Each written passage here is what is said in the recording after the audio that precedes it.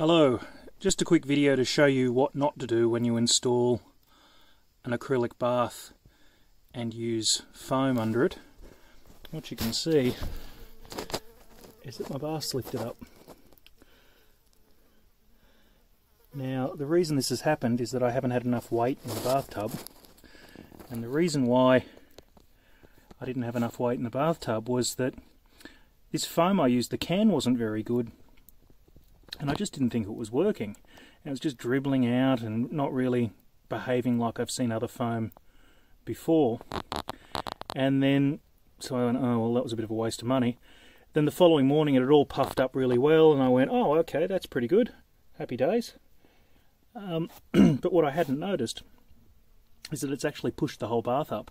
So now what I'm going to have to do, as I've started to do, is take my little knife, wherever he is, and basically cut it all out, rip all that out, and then do it again.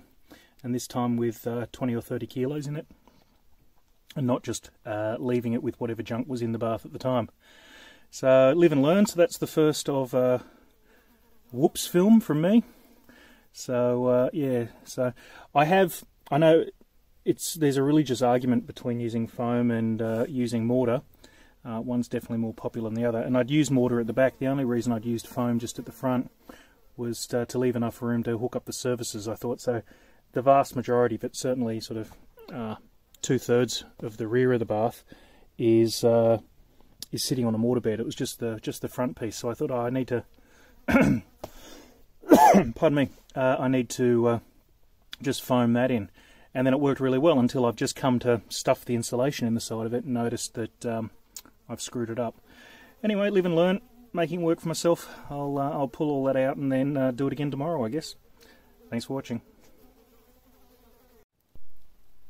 Here we are a little bit later, and I've managed to get it all out. So all I could think of was the final scenes in Ghostbusters. So maybe Harold Ramis did a bad job of putting his bathtub in, and then got the idea for encasing everybody in expander foam.